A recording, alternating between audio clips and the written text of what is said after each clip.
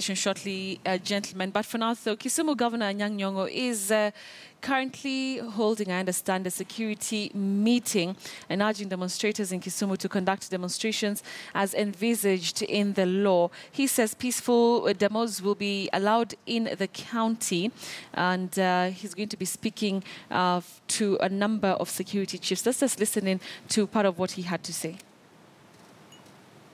We shall continue our demonstrations from 9 to 1 o'clock every day, during which time the demonstration have been peaceful, but those who, after the demonstration, go out of their way to cause mayhem, the security forces to take care of those, because those are now criminals or thugs.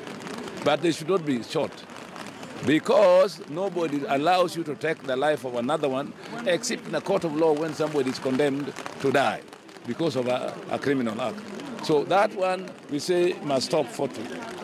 Fifthly, which is very important, we've just done, is to set up a joint team, a steering committee, to review these matters from time to time so that we don't wait until it's too late.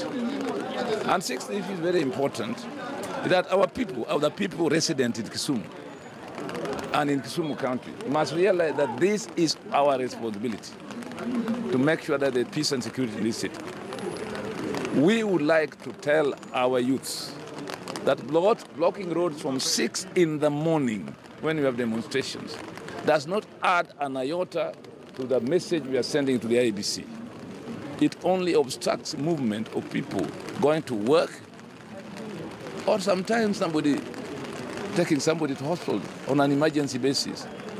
Those are very critical, because somebody can die at such a roadblock just trying to negotiate their way out. But also it sends a very bad message about Kisumu, that in Kisumu you can be stopped on a road anywhere and pay somebody money to pass. It's a very, very bad signal for Kisumu. So we are asking our community leaders, our people in the town, in Wakali and so on, please,